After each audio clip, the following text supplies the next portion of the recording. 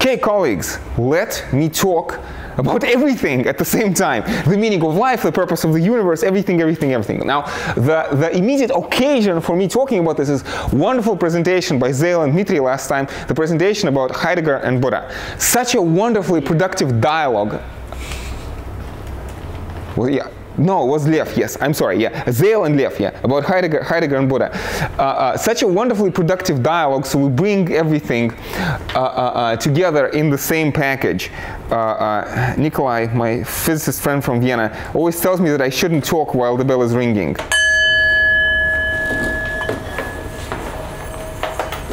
Let's, you know, kind of get into the meditative mood. So, these are the topics on the board. I'm going to try to explore them.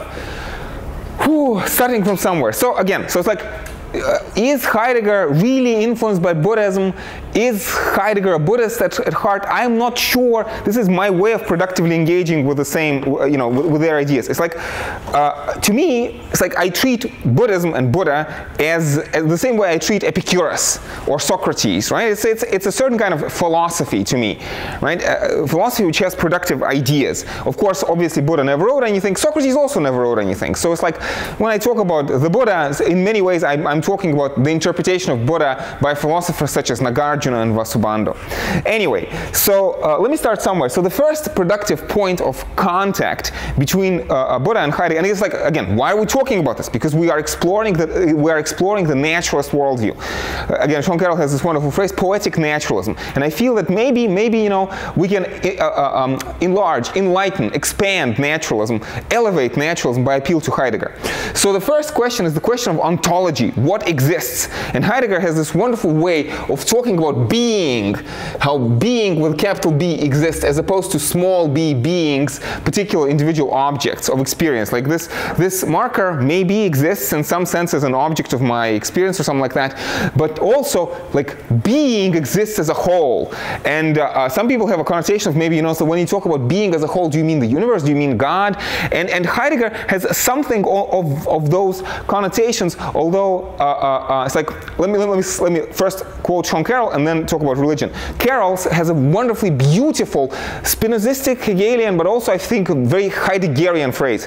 He says he is a reality realist. Sean Carroll says he's a reality realist. So he says that reality is real in a way nothing else is real. Like it's in a category of its own. It has a more fundamental, it has more reality than anything else. And Carroll says that again, it's like presumably we have our own perceptions or models, like the Schrödinger equation, for example. Maybe it's a useful way of talking about reality, but what we, like at the end of the day, only reality in its totality is real. And again, it's like you should hear an echo of Hegel when I say this. So in this sense, it's like Heidegger will talk about how there's a fundamental mystery of being. Being is this ungraspable whole, which is larger than anything. And so I'm not sure if I'll be able to explain this, but let me at least allude to three ideas which I think are related. So this Heidegger's notion of the mystery of being, Carroll's idea of what he calls, again, reality realism, and, well, apophatic tradition in theology. Because I feel that, it's like, again, I'm going to talk later about hermeneutics of trust and suspicion. I feel that we should never trust any text completely, including religious texts. But we should also never dismiss any text completely.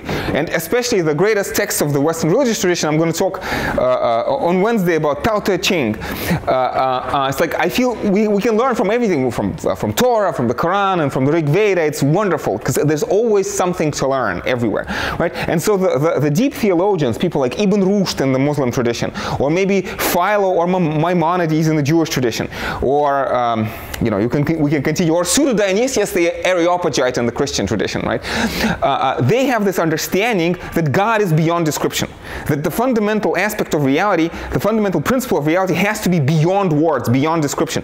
In this sense, it's kind of an interesting question. Thomas Hobbes, was Hobbes an atheist, or is he just an apophatic theologian?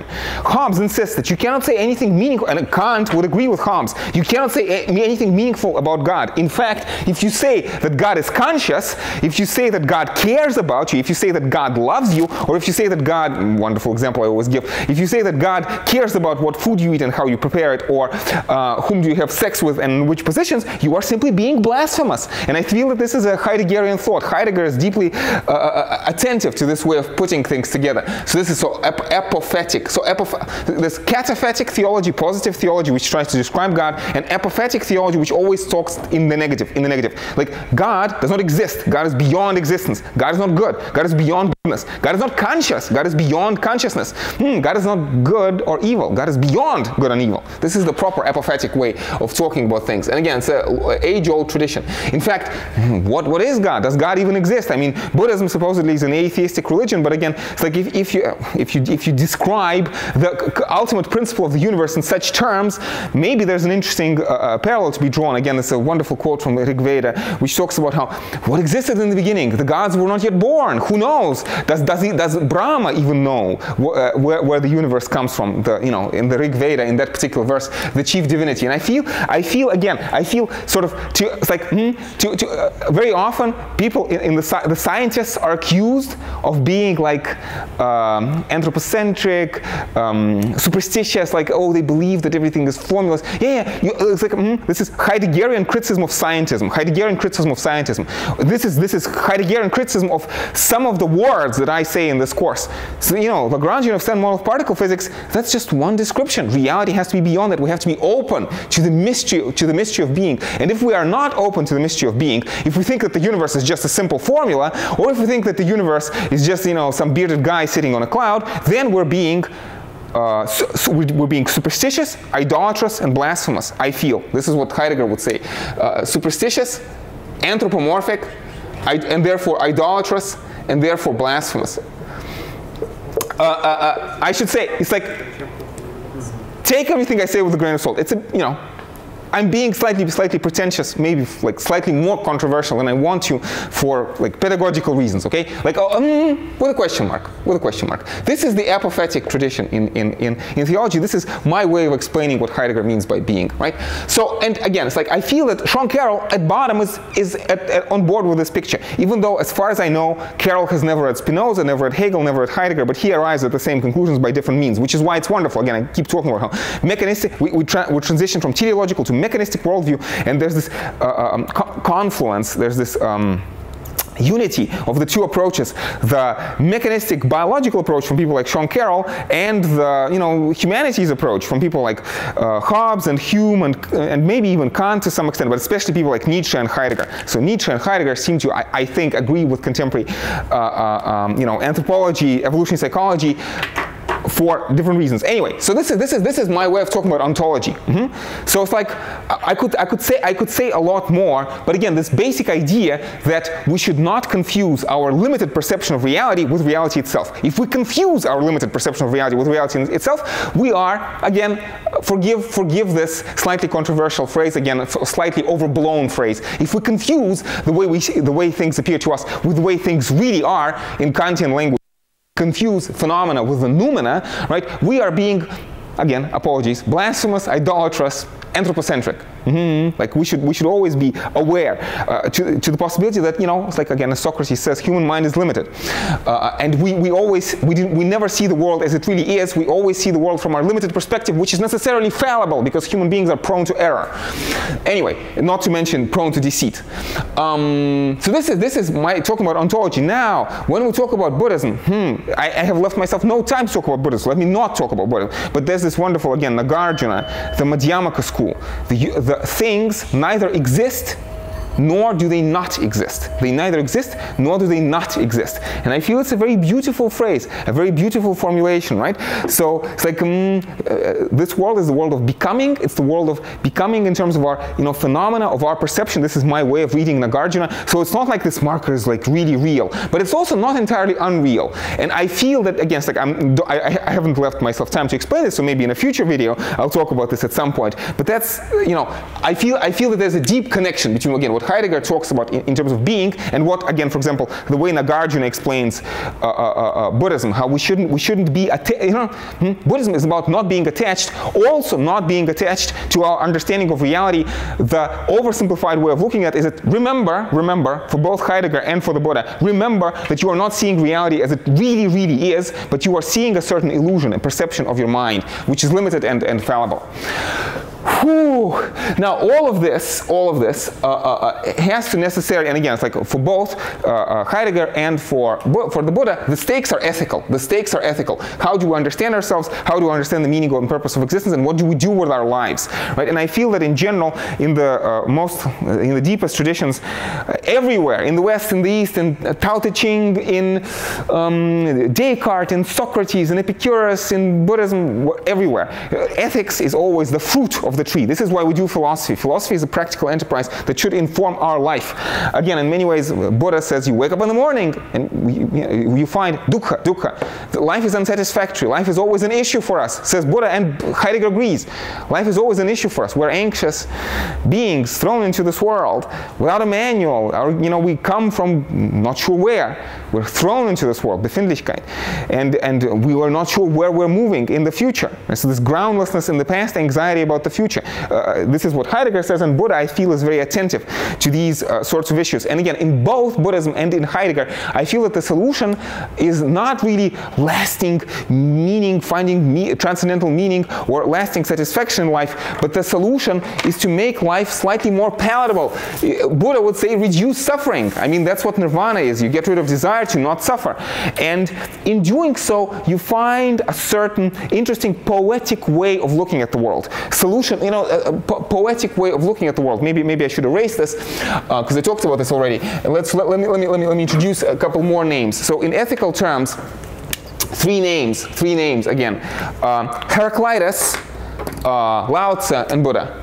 Heraclitus of Ephesus, the ancient Greek philosopher. Laozi and Buddha, right? And so Heraclitus has this wonderful phrase. He says, only humans from their limited perspective say that things are good or evil. But to the divinity, is there one God or many? Is God conscious or not? He doesn't specify. To theon is Greek. It's impersonal, divinity. To the divinity, all things are good and just and beautiful. Even children rotting in their grave, right, who have died from cancer. Still, all the genocides and the rapes, everything is beautiful, says Heraclitus. Now, Laozi, I'm going to embarrass myself live on camera. I hope this is how you write Laozi. So, just to be on the safe side, let me erase this. So, Laozi says, heaven and earth, presumably meaning the universe, are not humane. Heaven and earth are not humane. This is Ren in Chinese, right? Heaven and earth are not humane. To heaven and earth, everything, humans and animals, are simply straw dogs, toys. So again, and notice, I want to say that in Heraclitus and in Laozi, this is maybe the most important insight of the mechanistic picture. Again, on the mechanistic picture, humanity is just a random, all of our conscious life is just a random byproduct of converting CO2 into CH4. And Heraclitus and Laozi, in some sense, would agree. Again, it's like in the grand scheme of things, human life is not worth much. And again, Buddha, somewhat similar, I feel way.